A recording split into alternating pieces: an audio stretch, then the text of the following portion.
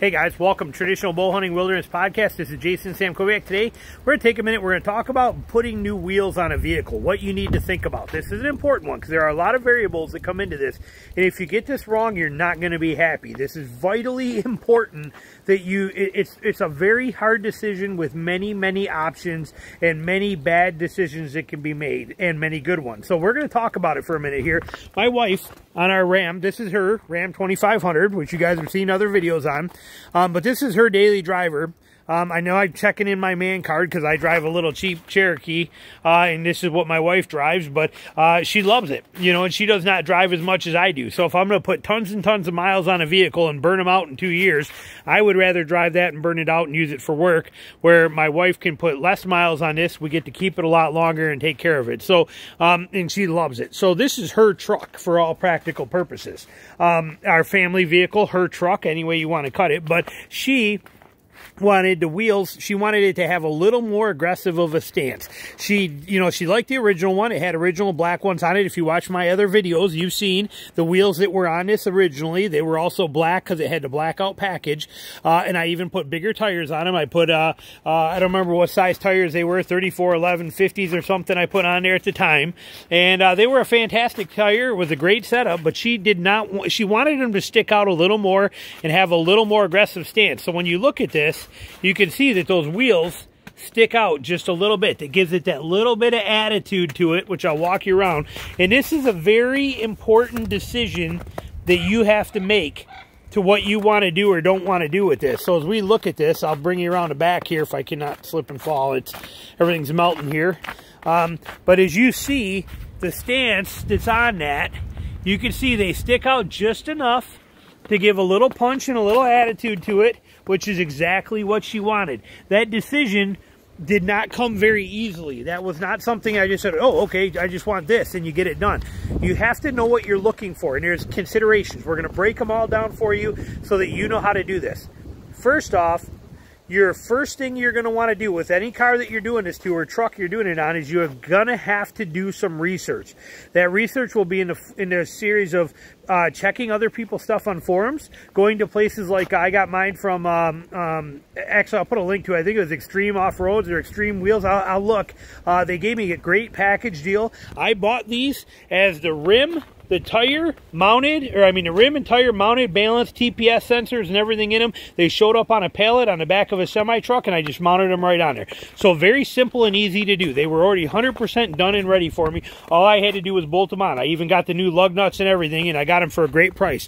Again, I'll probably run the name of the place I got them from on here for you, but you can get them that way from a few places. But you want to be able to go to places like that. You got CJ Off-Road, other places where they actually will show you examples of vehicles like yours with huge galleries of them, and they tell you what the specs are on these wheels, if they fit right, if they've had to be modified, because what you can do stock is different versus what you do if you had a leveling kit. This is stock. This truck is 100% stock. We do not have a leveling kit on here. But if you have a leveling kit, that changes everything. If you have a lift kit, that changes everything. Sorry, it's awful dirty. So all that stuff is going to come into be a variable that you're going to have to deal with and take into consideration when you're doing this. So your first step is to figure out what it is that you're looking for out of that truck. How aggressive you want it to be. How far you want that stance. How big of wheels you want. When you find that combo that you're looking for on this research, then you can start looking, and you want to make sure you're going to get proper fitment, things like that. Because here's the variables. Let's just dive right into that, because that's what a lot of you guys are talking or are interested in. So if we look at this here, when you look and you're about to buy a wheel, let's come over here where the light's better for you. So on a wheel, you're going to have your rim size, which is the diameter, or not just the diameter. See, here we went from 20s to 18s. I wanted 18s on here because then I can air them down. We take this truck off-road all the time. It lives in the woods. And with that, I have now with 18-inch wheels, I have so much sidewall that I can air this tire down and get a bigger footprint. With 20-inch wheels, you don't have that luxury, and you can't really air them down as well. You can, but not as well, and you don't have as much protection from rocks and stuff like like that on the sidewalk. 'Cause with a 20-inch rim that comes up higher or down lower, you have less tire to give you that protection. So it's all personal preference. So I mean, there's no right or wrong. But for me, I wanted to go from 20s to 18-inch rims. I also, now, so you got to figure out the diameter of the rim you want, then the width of the rim, okay? How wide that is across here on the rim is going to matter. These are 9-inch rims. If I went with 10-inch rims, that rim would be wider, would pull this tire more and stretch that, give that kind of a stretched look. If I went with an 8-inch rim, it would give more of this big bubble that you see here, because the rim would now be inside an inch more, so that tire would curl more, giving more protection. Again, decisions that you have to make. There is, you could run 10s on this, you could run 8s, you could run 9s, you can do whatever you want. You know, after my research, I chose this 9-inch rim for the size tires we want, because it gives good, as you can see, it gives good sidewall protection. You can see nothing, I'm not going to hit a curb and get curb rash, and I got the protection I want, and it gives what we're personally after. So it is all a personal preference. Sorry, I'm kind of close there, but I'm in tennis shoes, and I'm not going in this, you know, knee-deep snow and hanging out in here. But so that's the consideration you're going to have to take in, is the rim diameter and the rim width. Okay, then you have offset. Offset is what is going to give you this stance. The more negative offset you go, the farther the tire is going to stick out away from the vehicle. Positive offset is going to bring it in. How that happens is this point right here, where everything is mounting to your hub, okay? If you go with a negative offset, that moves this part of the rim inward and all of this outward. Okay, so that brings that in and this out, which moves the whole wheel out. Positive offset will take this and move it this direction, which sucks the wheel into the wheel well more. So that's your negative, and it's not, you can't just say, oh, I want a negative, you know, I want a negative 20 offset on this wheel, and it's going to work for every single truck or every car, because every single vehicle, this point right here where your hub is different depths and offsets on every different vehicle. So it's very selective to each vehicle and how much it is. So you have to find that calibration of wheel offset versus rim thickness of rim, the width of the rim that you want, and the wheel offset and the tire size, to make sure that you're getting what you're looking for. We went with a mild look. Now keep in mind, my truck does not have fender flares, but it gives me that perfect stance that I'm looking for right there. Now if I had fender flares that stuck out another inch here, then I would have went with more offset to get those out of the fender flares to give that same kind of look. This is all, again, very personal, very important that you figure it out so that you get exactly what you're looking for. Tire-wise, you also, when you start looking at your tire sizes, you have to take into account to make sure you will have clearance on all your suspension components when you turn and you go into full lock and you turn. Like here, when we turn this wheel, we are coming right in there close. We're not hitting, but we are close to that. So you have to take into consideration on a stock truck, or if you're lifting, what you can do to make sure you clear all of your suspension components and all of your spots on here. When we turn this wheel in, it comes right next to here. You have to weigh all those options. Now, tire size on this, we went with what this is actually taller than a 35. You know, most commonly used is a 35 1250. Okay, pretty much 85% of all these trucks are running, you know, they put wheels on, they put a 35 inch tall by 1250. Well, in Falken, which is a tire I want, that 35 1250 was wider than this, but it was also shorter, because the 35 was actually only a 34 3/4.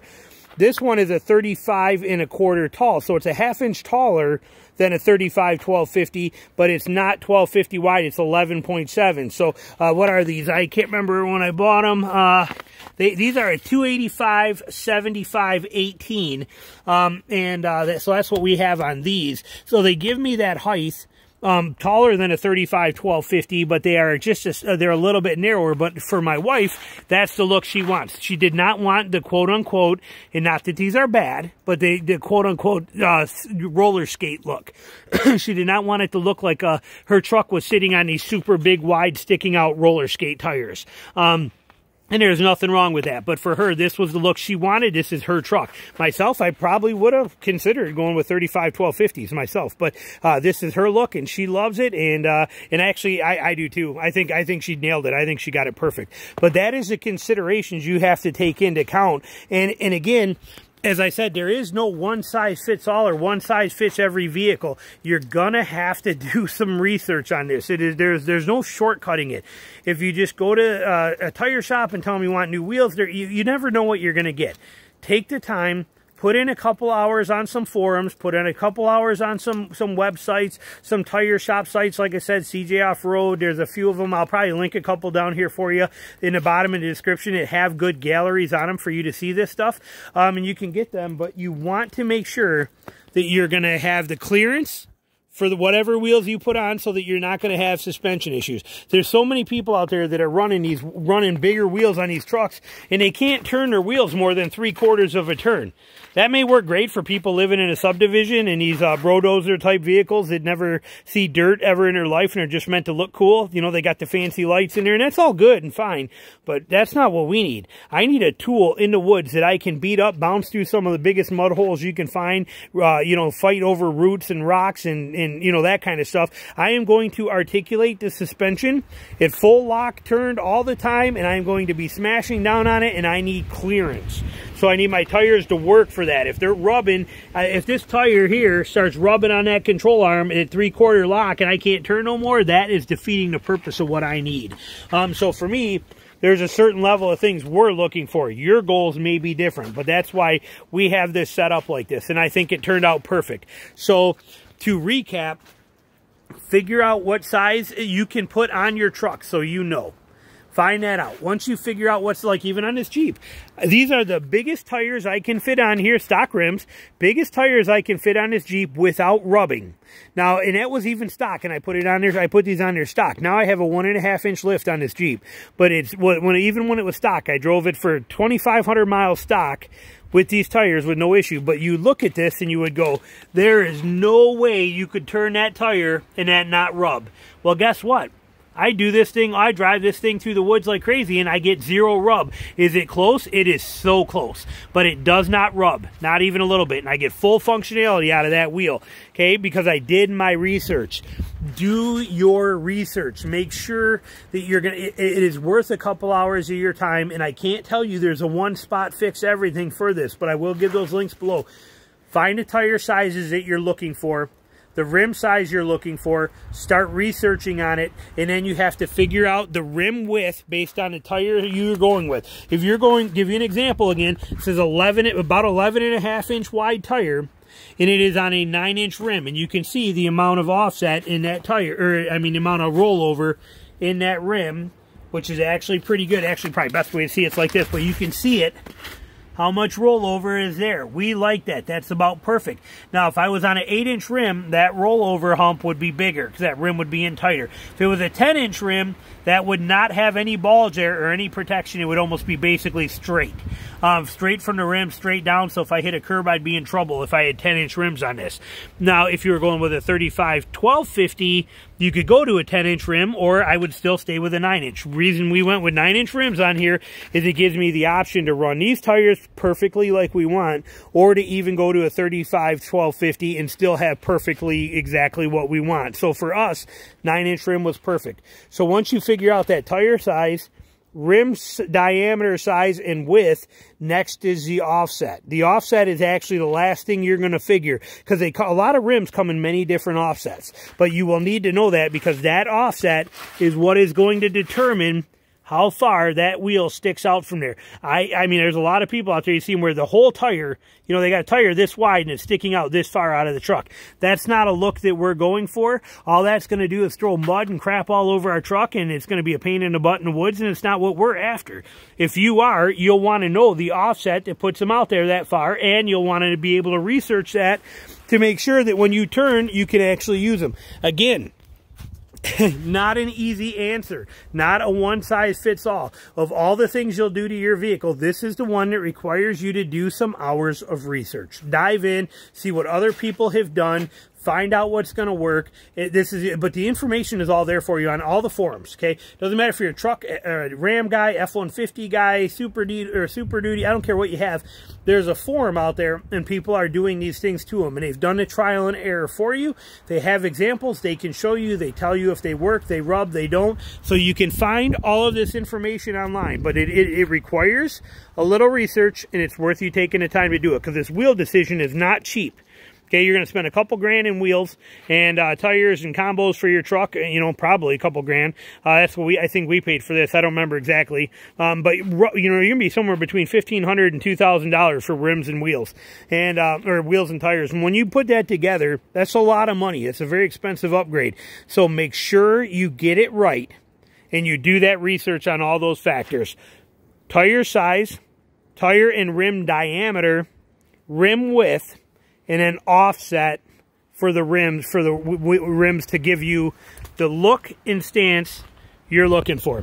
So hopefully that's a good little tip for you. Hopefully it saves you some trouble and some headache, and I hope you enjoyed it. Be back with more stuff soon. Talk to you.